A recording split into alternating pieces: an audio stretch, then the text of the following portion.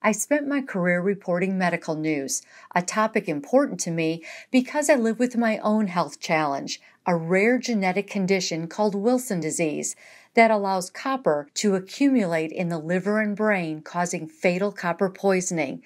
I've been living with the diagnosis for 35 years and trying to understand it better. I found out that Dr. John Walshe discovered the first treatment for Wilson disease. He's 98 years old and lives here in Cambridge. So when was the first time you heard about Wilson disease? I had a Fulbright fellowship to the States, 54, 55. I was working with Charlie Davidson, who was a liver doctor, and we were asked to see a Wilson disease patient who'd gone into liver failure. I said, you know, what this chap really wants is penicillamine.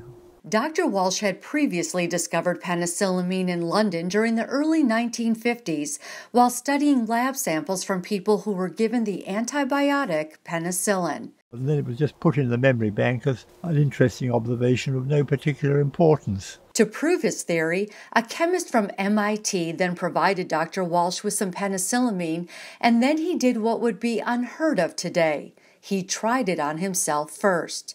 But it didn't do me any harm, and the next day I was alive and well, so I decided it was safe for me, it was safe for the patient. Soon after, Dr. Walshe's Boston fellowship was over, so he returned to London with a small supply of penicillamine and tried it on some patients. A year later, Dr. Walshe reported in the American Journal of Medicine that his drug discovery worked. The results were dramatic, as can be seen in this film made in New York's Albert Einstein Medical Center in the 1980s.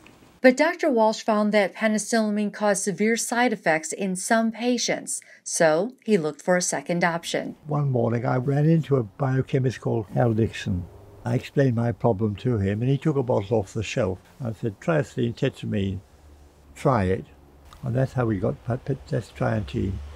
So it was Hal Dixon's idea and my work proving that it worked and was safe. Trientine and penicillamine had turned Wilson disease from an always fatal disease to one that's manageable. Today, the challenge is not treatment, but its cost.